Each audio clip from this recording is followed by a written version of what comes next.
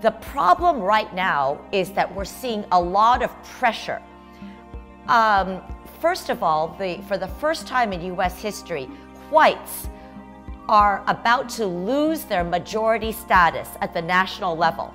And this has resulted in all kinds of people feeling threatened. You know, the white people always now feel, wait, our country is being taken away from us. So you see in the United States right now a lot of anti-immigrant sentiment.